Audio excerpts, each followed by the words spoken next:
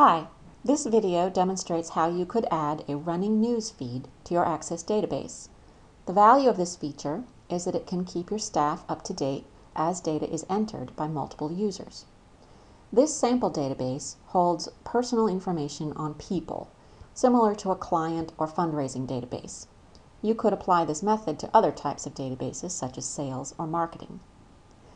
The main components of this database are a table storing your basic information on people. If I open that up, you see it's just individual people related to the organization. And another table that stores their contact notes. So every time a person calls or emails or comes into the office, the staff goes into their record and adds a contact note so that anyone can see a running history of what the person's interactions with the organization have been. The contact notes are displayed on a list as a form called Contact Notes Feed, and it just lists the top, it lists the most recent contact notes that have been added in descending order of when they were put in.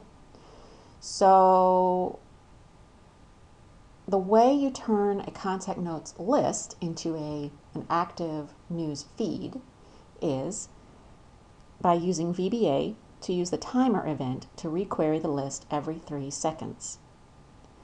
In addition to that, you'll use VBA to alert the other users that a new note has been entered. So, the way this works is staff go into the people form, and this form is bound to the people table, so you have the person's name, and it shows any existing contact notes that the person might have, and it allows the staff to enter new contact notes. So if I'm a staff member, I'm James, and my person has sent an email saying that he will attend our next event. We say John will attend the gala dinner next week. And when you save it, the contact notes feed now reflects on the caption of the form that there's a new note and who it's about. If another staff member enters another note,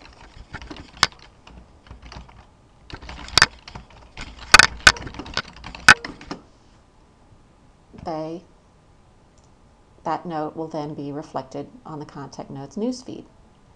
So what the feed is doing is requerying every 3 seconds to show the most recent contact notes, and it's modifying the caption on the tab of the form whenever that happens.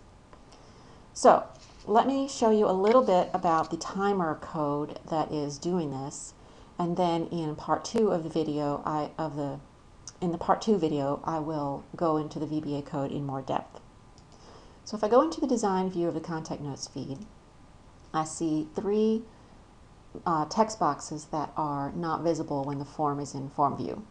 The first one is called Text Original Record Count. This box, every time the form opens, is going to record the number of records in the contact notes table. This one is called New Record Count.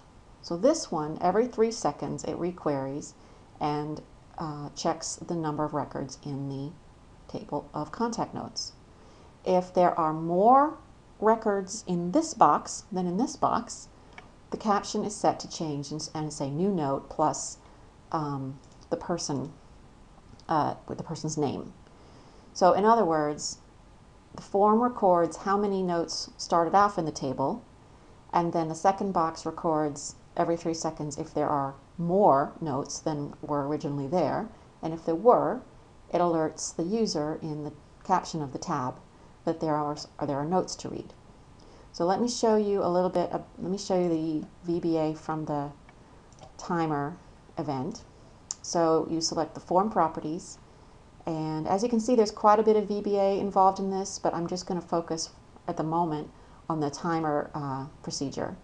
So over here on the timer, you can see that the timer interval is 3,000 milliseconds or 3 seconds. You can set that to anything you want. when you go to look at the procedure, it's pretty simple, really. It just tells the new record count box to look in the table of contact notes and count the number of records. Then it says if the new record count is greater than the original record count, then the caption should say new note and the person's name. If the new record count is the same as the original record count, then nothing has changed and the caption continues to say contact notes feed. So that's sort of the crux of the matter for this feature, as there's quite a bit more code just to keep everything running smoothly, but I will discuss that in part 2 of the video series. I hope you enjoyed this overview of a fun little bell and whistle that you can add to any multi-user database. Thank you for watching.